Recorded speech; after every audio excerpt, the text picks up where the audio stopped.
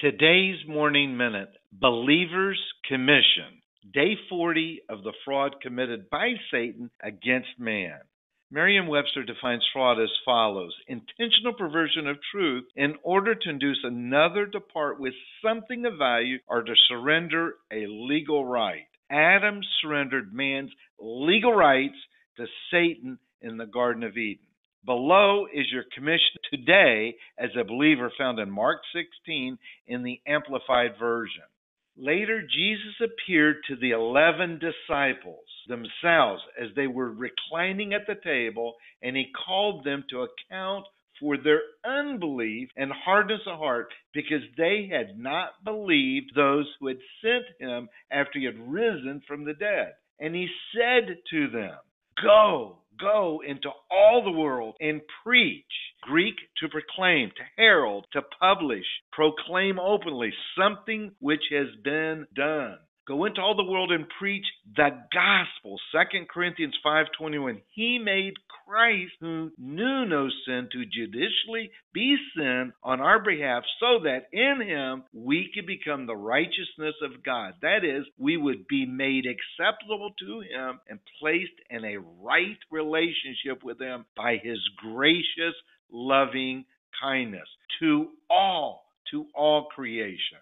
He who has believed in me, has been baptized, will be saved from the penalty of God's wrath and judgment. But he who has not believed will be condemned. These signs will accompany those who have believed. In my name, you have legal authority with a power of attorney, judicial right, as a born-again believer, son of God, to use the name of Jesus. They will cast out demons. They will speak in new tongues. Life and death is in the power of the tongue, the mouth, words, which can cast out demons in Jesus' name. Verse 18, they'll pick up serpents.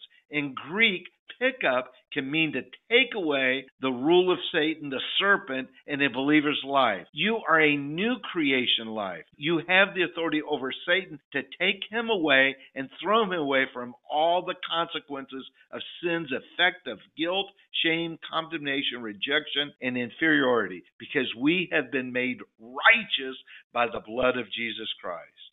And if they drink anything deadly, it will not hurt them. They will lay hands on the sick and they will get well. So then, when the Lord Jesus had spoken to them, he was taken up into heaven and sat down at the right hand of God, and they went out and preached everywhere while the Lord was working with them and confirming the word by the signs that followed. Jesus Christ legally and judicially restored you back to your legal family as a child of God in the image and likeness of God. You have all the legal rights and privileges as a son or daughter of God. You are blessed.